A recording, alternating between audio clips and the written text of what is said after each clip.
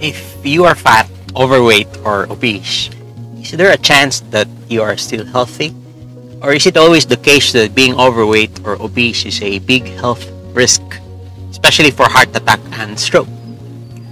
I often encounter this question every now and then from my patients and from everyone else.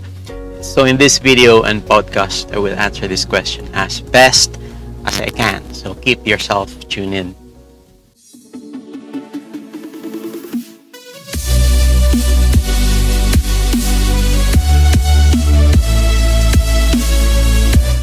Have you heard of this term called MHO or Metabolically Healthy Obese?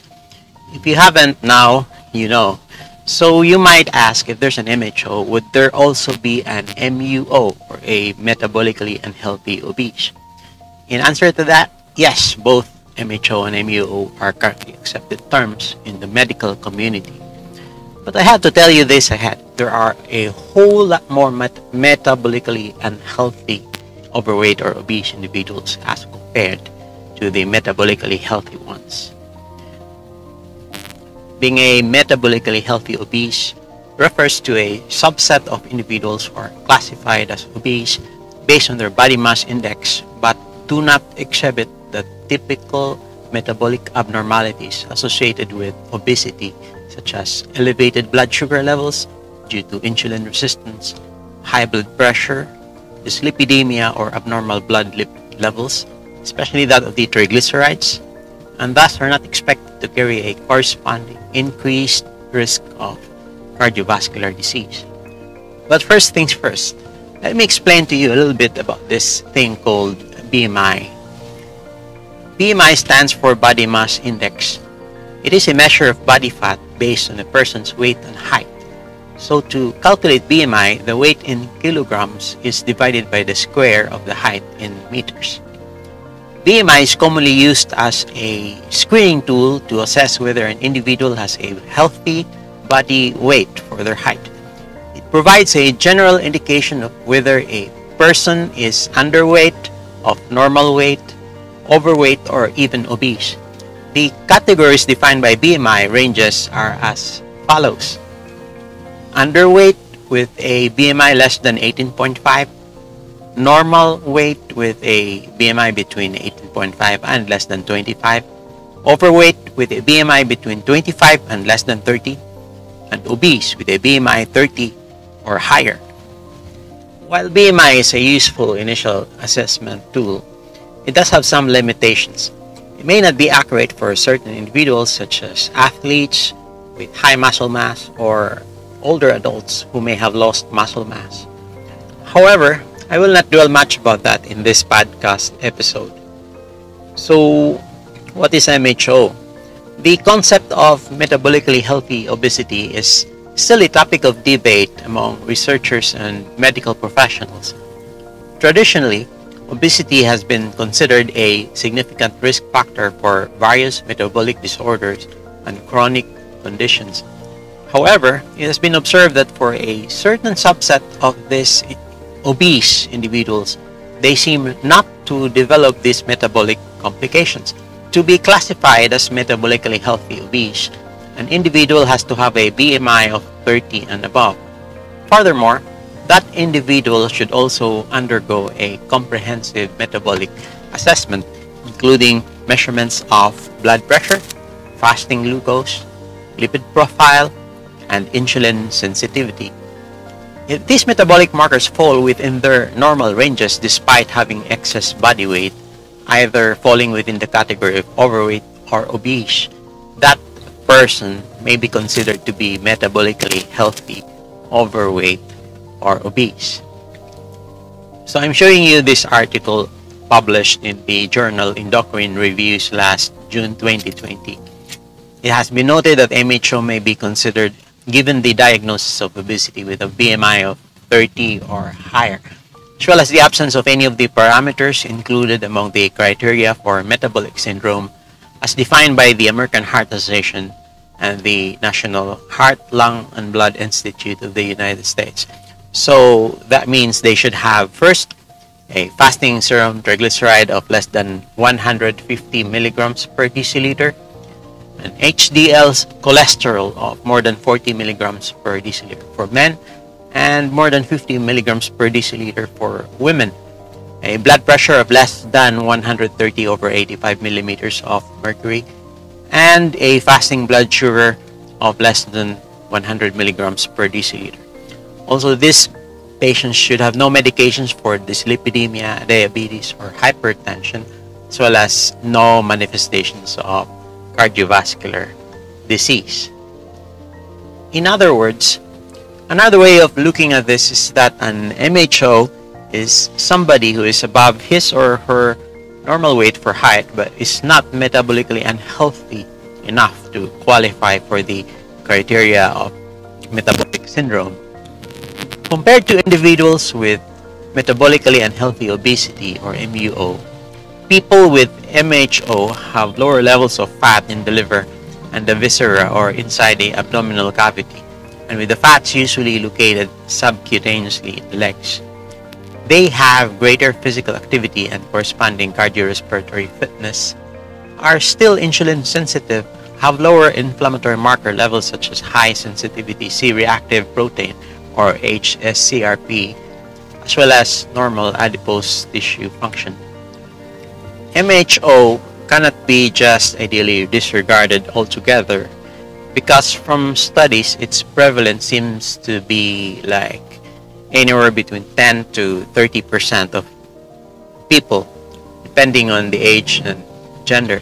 From all indications, it looks like being a metabolically healthy obese most likely is but a transient phenotype, and it is still highly indicated for them to aim for weight loss, since even though the risk for developing cardiometabolic diseases such as hypertension, heart attack, and stroke may be lower compared to a metabolically unhealthy obese, it still is higher compared to lean people who are metabolically healthy.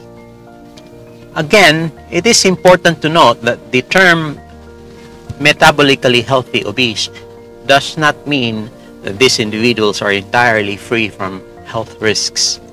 While they may have a lower risk of immediate metabolic complications, they still have an increased likelihood of developing health issues in the long term compared to individuals with normal weight.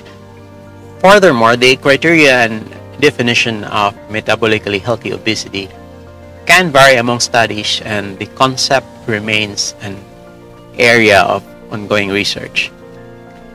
If you want to learn more about the metabolic syndrome and how the low carbohydrate diet can be an effective therapeutic intervention to help you address its reversal, I encourage you to visit my Low Carb Health Doctor website at www.lowcarbhealthmd.com. You can find many evidence-based resources there. You can do your own learning at your own pace by reading the articles and watching the videos that I have curated to make your journey back to metabolic health much easier. I have recently opened my Metabolic TELeHEALTH consult and coaching platform, and to celebrate this milestone, I am offering a limited introductory 25% discount. You just have to type the promo code FIGHT Metabolic Syndrome upon checkout. Take note, the FIGHT Metabolic Syndrome promo code has no spaces between the three words. Since this will be a one-on-one session with me, there will be time constraints indeed and limitations of availability, and I only have limited amount of time to give for this. However, for those who may find it difficult to schedule for this telehealth medical coaching, for those who may not be approved, or for those who would prefer not to avail of this platform for whatever reason, I have good news for you. In my website, lowcarbhealthmd.com, I will soon be coming out with the Low Carb Health Doctor eLEARN online learning platform, where you can avail of online mini courses to help learn your way back to your own metabolic health. Later on, you can also enroll in my Low Carb Health Doctor Metabolic Health Master Course, which is still currently under development as of the time I am recording this podcast. So what is your current body mass index or BMI? Are you obese with a BMI of 30 or higher? Or perhaps is it 25 or above and you are already overweight? I suggest you should go figure out what your BMI is. At the very least, it will give you an idea where you are now in terms of your weight and where you are possibly headed to. Then, if you realize that you're already on the upside, or worse, you might already be way far above what is supposed to be your normal weight, then I highly recommend that you do a metabolic workup. Based on statistics, more often than not, you would already be probably metabolically unhealthy. But if it so happens that you find yourself still qualifying for the criteria of being a metabolically healthy obese or an MHO, then I still recommend that you don't take that for granted and instead find a way to lose some weight and, if possible, to go back to what is ideal for your weight. In this aspect, therapeutic low-carb nutrition would be very helpful. Also, watch out for your waistline. You might already be qualifying for abdominal obesity or visceral adiposity based on metabolic syndrome criteria. It would be very helpful if your doctor is aware of the metabolic syndrome as well as the differences between an obese person who is healthy or unhealthy from metabolic criteria. Furthermore, finding a doctor who knows about low-carb, high healthy fats nutrition would indeed be an added plus.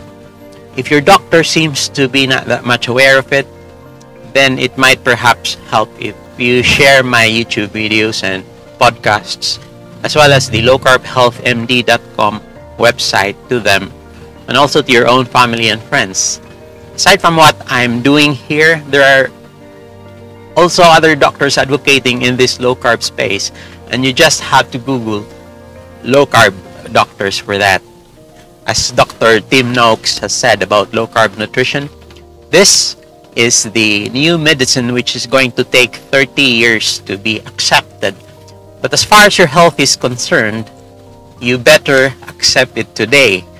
You haven't got 30 years to wait for medicine to catch up. So, go like this video and share it with your friends, relatives, and acquaintances. Leave your comments below. Subscribe to my Low Carb Health Doctor YouTube channel and any of my various audio podcast platforms. If you'd like to support my metabolic syndrome awareness advocacy, you can go buy me a coffee through my link in the description below. I certainly would appreciate that gesture a lot. Let's all fight metabolic syndrome and let's go living La Vida Low Carb.